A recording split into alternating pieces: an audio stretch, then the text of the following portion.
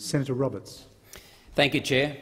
As a servant to the people of Queensland and Australia, I need to speak up for my constituents after both Liberal and Labor speakers, and particularly after Labor's amendments. And I acknowledge Senator Gallagher's open admission that this is doing it on the run, and my comment is not a reflection on her, but on the system. In fact, this is an extraordinary bill to be introduced by a supposedly Liberal government. In fact, peering beyond the verbiage, one could be forgiven for thinking that this is a bill being introduced by a Labor-Greens government. This is because it penalises the thrifty and hard-working to subsidise the lazy and the feckless. And this is being hidden by an increasingly complex system. This is simply a tax grab for the now, a short-term sugar hit and band-aid at the expense of medium to long-term savings, investments and jobs. This confirms yet again that our potentially abundant nation is being crippled by economic mismanagement, and that this has been the case, sadly, for years. This bill is a dog, and all the amendments are just making it a different species of dog. A government that seemingly lacks the strength of will to cut spending is instead raising taxes. Does that sound like a true Liberal government?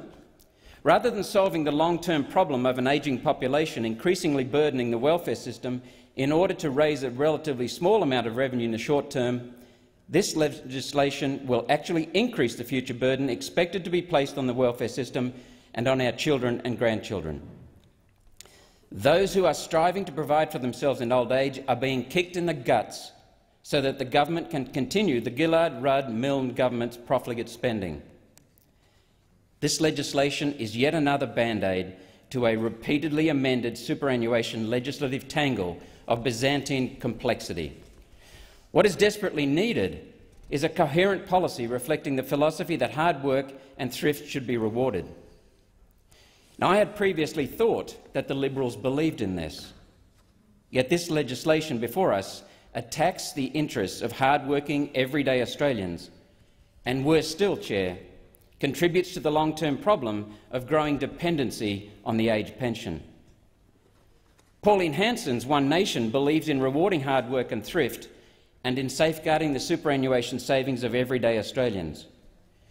We argue that what is needed is a replacement of this dog's breakfast approach with a superannuation policy akin to the United Kingdom pension system, in which contributions from taxpayers are quarantined from general revenue and pensions are paid without means or assets test, in addition to, not instead of, any additional superannuation savings.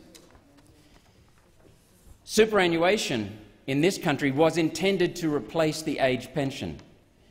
The Hawke government introduced the Superannuation Guarantee Levy to this end because it recognised that an ageing society would progressively place greater and greater burdens on the social security system.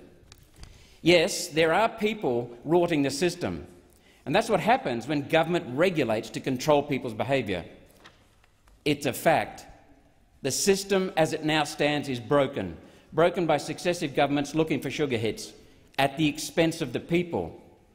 Just who do these political elite think they are? Governance, responsible financial governance, is non-existent. The Treasurer in recent weeks admitted that the backpacker tax provisions were proposed without cost-benefit analysis. We have, as a nation, under Labor Greens and Liberal Nationals, wasted tens of billions of dollars on so-called climate initiatives without any cost-benefit analysis. We need to quarantine people's savings from the avaricious clutches of spendthrift government buying short-term votes through bogus promises while avoiding the hard fiscal decisions. Years of pandering to the Greens are now coming home to roost. This is our money, the people's money, people's hard-earned money. The fact that the ATO is the keeper of these funds tells us all we need to know. People need reassurance from the rules that are consistent and unchanging.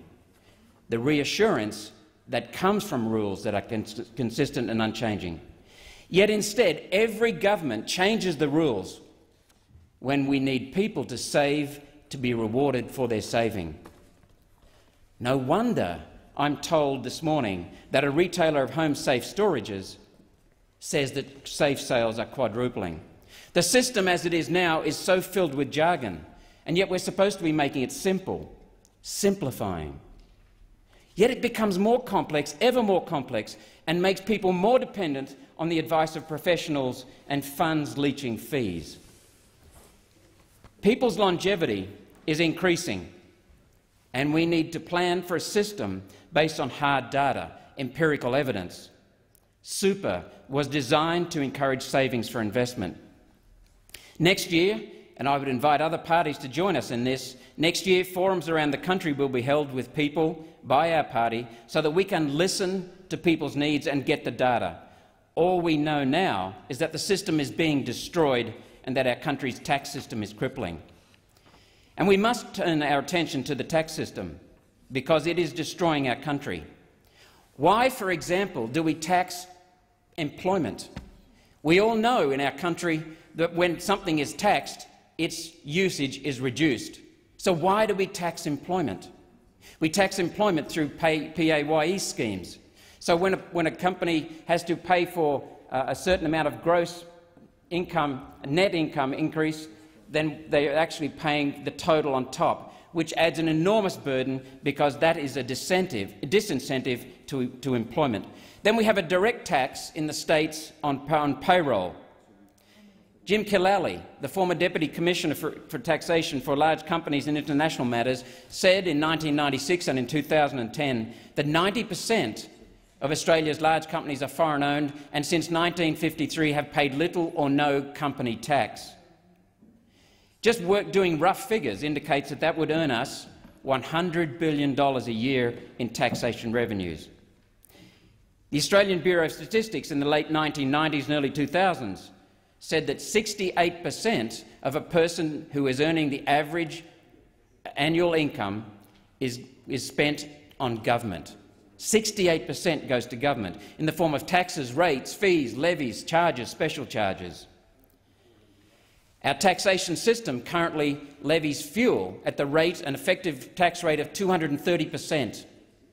Our taxation system currently levies a tax on a loaf of bread at around 100%, an effective tax rate. Similarly for housing, around 90%.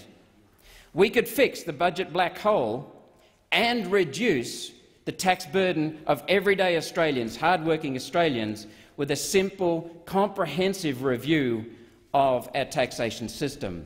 We could fix the debt with a simple, modern, fair, efficient tax system. We can't keep limping along with the current dog of a tax system and the current dog of a superannuation system. We need a comprehensive review, not the fiddling on the run that is coming to us from the major parties and the Greens. Tax is not a solution simply by increasing tax. That is destroying this country. We need to listen to the people. We need to come up with a simple tax system, a fair, efficient and honest tax system. We are blindly stumbling around the real issue, and that is tax. We need to make Australia great again for everyone.